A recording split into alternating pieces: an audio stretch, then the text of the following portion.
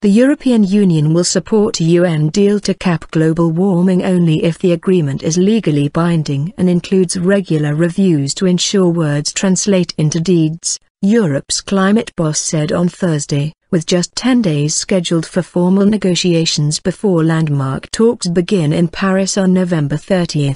Preparations are painfully slow. Technical work to pare back an unwieldy negotiating text, still more than 80 pages long, is behind schedule, and big economies, such as India and Saudi Arabia, have yet to deliver promises on emissions cuts. European Climate and Energy Commissioner Miguel Arias Canete urged those governments and other key G20 economies to submit pledges to the United Nations without delay, and said technical work must accelerate to keep pace with strong political will. Ambitious agreement needed. Countering concerns the two biggest emitters, China and the United States, could dominate the Paris talks, he said the EU could not accept a deal on the basis of a minimal level of common agreement. It must be an ambitious agreement. I have established our priorities and we are going to fight for them, he told a news conference in Brussels. It will be an extremely difficult negotiation, but what I have seen is that there is political will. Arias Canete laid out his priorities as legal certainty,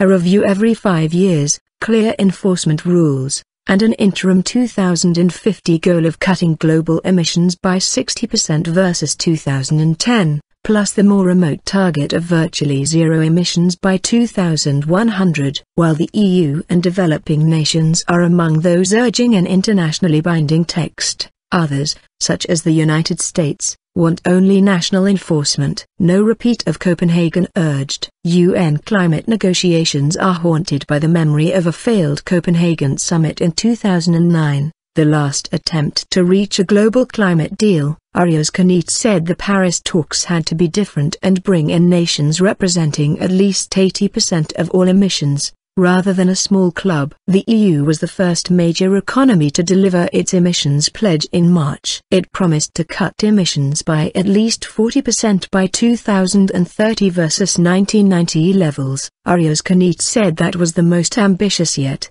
although the United States and China say they are taking huge steps. So far, the global pledges fall far short of the action needed to limit global warming to 2 degrees Celsius. 3.6 degrees Fahrenheit, above pre-industrial times.